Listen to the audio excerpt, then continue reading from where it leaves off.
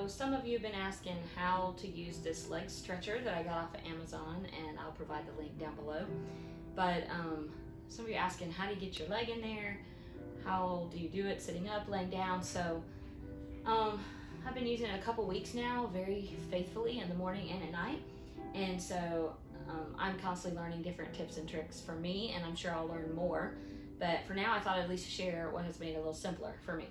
So to get started, I'm going to demonstrate. You can do it with one shoe on, your shoes on, your shoes off. I'm already dressed for the day, so I've got jeans on, but if you had leggings or pajamas or something like that, or not anything on at all, obviously the amount of stretch that your clothes will give you can inhibit some of that also. But at this point, I'm not stretching, I'm not stretched out enough to do major stretches anyway. So stretching clothes versus not doesn't really matter in my case yet, although I hope I get there. So the idea is that this strap, it's metal, it's not heavy. For those of you who don't have great arm strength, I don't either, but it's not heavy. And because it's loopy, it's plenty of places to, you know, finagle your hands to get the most momentum you need instead of just pure grip strength or hanging on. So you can, you know, utilize it however. You'll see. You'll figure that out if you have any upper body impairment. So basically this strap goes on the front of your leg, and this strap goes underneath your ankle. And then you can order this with this foot heel, this pad right here, or not. It's nothing fancy, but it's just supposed to give you a little bit more stretch on, I guess, the Achilles tendon on the back of your foot, which for me is where a lot of my clonus happens, because my foot wants to hang down, and so when that tendon gets stretched at all, my feet just want to jump and go crazy. So you know, if that is clonus especially is a big thing for you, it is for me. So I went ahead and paid a little bit extra and got the foot pad. So I don't think it's going to hurt any of you, but I'm just telling you why I did it. Okay, so how to get your leg in, of course, while keeping your balance. So as you can see, I have horrible posture, but this is how I can sit on my bed. My bed's really soft, so it kind of engulfs me anyway. If you're on a hard surface, figure out your own balance points. But basically, this is one way. I'll show you another one, but this is one way that I get started. And when you get started, I didn't start by laying flat on my back and trying to do it. I kind of worked my way down to that, and even worked my way down to it in the mornings. Well, no, not in the mornings. In the mornings, I do it another way. I'll show you. But at night, I get into bed. This is how I'll put it on before I ever lay back or anything. So I just, first of all, just get before you even have to do much lifting, because if you start lifting on your leg, you're going to lose your balance. And if you're not very strong, just lifting your leg with your arms is kind of difficult. So I just kind of take the frame and put my hand underneath my foot enough, under my ankle bone actually. I got it right on the ankle bone, so it kind of picks up this leg and my foot at the same time. And I just lift it enough to get the bar under, like that. And then I get that heel strap behind my shoes catching it. If you don't have shoes on, that's much easier. And then I just want to make sure that it's lined up. And now that strap's behind my heel, my foot is fairly centered. And now when I spin this around, I like to lock my arm in it, because again, I don't have great hand strength and my hands will start spasming if I try to focus too much on them, so I'm going to try not to do that. And then I'll just maneuver it like that and get it straight. And just starting with that right there, just by getting it in and making your leg go straight, which our legs mine don't want to do that. My hips want to roll out this way. So my legs like to frog out, and I think some of you, unless you deal with your legs coming in too tight, but my legs frog, and so they want to roll out. So just making my leg have to be in a straight position already lines me up straighter and is already going to start getting things stretched out. So I just start by laying my arm on this, and that just applies enough counter pressure here that it pushes your knee down, and that counter down there makes your foot bend up, which stretches that out. Normally in the evenings, I get a little bit of clonus going on from this, just a little kickback, but because of the frame here, I can sort of overpower it and it'll calm down as that stretches. Okay, so I'm just demonstrating with the shoe on, but honestly, I left the shoe off to demonstrate, but it really is no different. It's just the opposite side of the body. This left leg flops, it rolls more and stays in more of a completely on the left side. It will not. I can roll it up and hold it and it's immediately gonna roll back out. So it's more dramatic than this one, and I'll show you in a minute why that's a problem. It can't, working through it.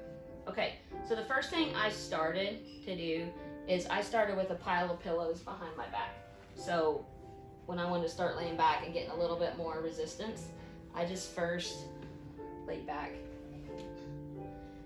And then if you have short arms like me, you can see why this is a problem, right? So I thought, okay, that's not gonna work. So what I did then is I just grab it here, and that's what I kind of did. I just prop myself and let myself have enough of a lift to try to give it a little bit more. And now we're moving away from that Achilles tendon, and this is more stretching your hamstring. So you're gonna get a really good stretch on that hamstring.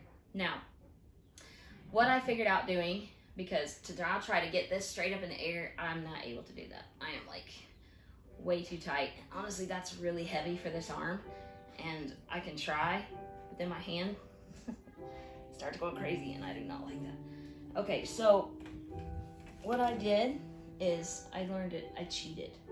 So I will grab here and get my wrist around here and let it pull my knee up to my chest like that, right? So now it's in a better length for me, and then I get myself straightened back out, and now it's just holding itself in place, my leg. And then once I got here, then I tucked it up as close to my body, and honestly, with just, this is my wrist strength, I'm gonna lock my fingers together here, but just my wrist strength and my arms, I'm just doing what I would do as a normal stretch anyway, except I'm just letting it, using this metal here to continue to activate that foot stretch while I'm doing this. And then you can go higher to get more leverage. This is really just a leverage machine. And so if I get more leverage, then from here, I can get my leg a little straighter. And now this is a different form. And this right here is not heavy, because again, it's leverage. So the higher I am up here, which I can hold this almost with just my forearm, the higher I am. Now, I'm trying to fall over to the right now, and I'm really trying hard not to. So where I found this stretch most effective though, is without the pillows. So I'm gonna move some of these pillows.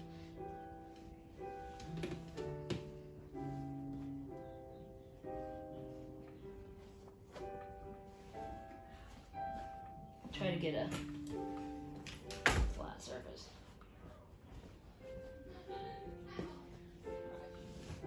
I have my bed made all pretty, and I'm unmaking it for y'all, so you're welcome. All right. So if once I get here, and I'm so crooked. Okay. So once I get here, I'm gonna just bring this up to me, and same thing. Now you get a much better stretch in this position, and this is not uncomfortable at all. Actually, I find it much more stable on my back doing it this way than I did trying to prop up on the pillows, because the pillows, I feel my body sliding off and I'm really having to counter, which I feel like then I'm not focusing on the proper stretch. So I'll do this stretch, and then again, just moving up. And your leg wants to do its own thing, because the frame though, you can use the frame to help keep your leg in order. And then I just come up as far as I can here and just hold that. And what you can do eventually is you can play around with the leverage. It's all leverage.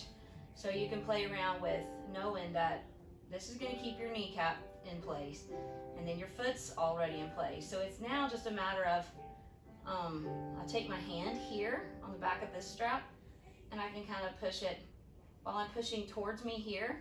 I can push that away that way. And again, leverage. This is no hand strength. This is all just my arms. I mean, I can hang on with my hands and fingers and get enough grip, because it's, like I said, it doesn't feel heavy. I don't have as much control, so I don't like it as well. And then, you can either hold this one here and push your knee and just try to get a little more these to loosen up. This just stays so tight, you know. But you don't want to do it, don't do it dramatically, don't force it, just a little bit at a time. I'll just push it to where I feel that resistance, and I'll just hold there, but don't push past the resistance. Just kind of hold your resistance where it is, and just let it stretch. Hold as long as you can. And like I say, my body wants to spasm and move against me, but for the most part, I can contain it because it's got these extra hands and straps that not having a partner to help you do it or something really maintains it. So you can see my muscles are jumpy, like they're wanting to fight, but they're really not too bad. So I'm just kind of, I'm gonna be the boss. They're gonna do what I'm gonna say, hopefully. But honestly, this is the best thing. I've tried strapping. I've tried those straps where they tie around your ankle and you can do the stretches, and there is no control in my knee and hip and all that. And this is pretty stable. And this is really the stretch I'm working on right now. They show in the demos and stuff. Of course, we can bring your leg out to this side. I'm trying to do it slow because I'm trying not to kick back and I don't want to tear anything. But just control that with your arm, with the leverage. And you can, you know, come to the side, or you can go to this side and get that hip joint. Here will loosen up. But, you know, then for me to take it down, I just bring it here and let that drop. And then go here, and then voila. Okay, but that's the other thing I want to show you is that at night or in the mornings, I mean, I start, I'm gonna take this shoe off. Because I don't want to try it with a shoe. But in the mornings, I start, and I'm almost always laying on my back by the time I wake up in the mornings a lot of times. And so I just keep my, I keep this on this side of the bed with me. And then, so like in the mornings, if I wake up, then I can trigger a spasm to kind of get my, normally in the mornings, my hands and arms are really, really tight. So I have even, they just give me a lot of trouble. So until they get them going for the day, I have more trouble out of them. So what I'll do is I can trigger one of my spasms to get my legs to me. So I just act like I'm gonna do a real dramatic sit up, which I can't do, but when I do that, it'll pull my legs like, so at least it gets it to me. And then I will get this, and from literally from this position, I will just take it like that, put my foot in it, and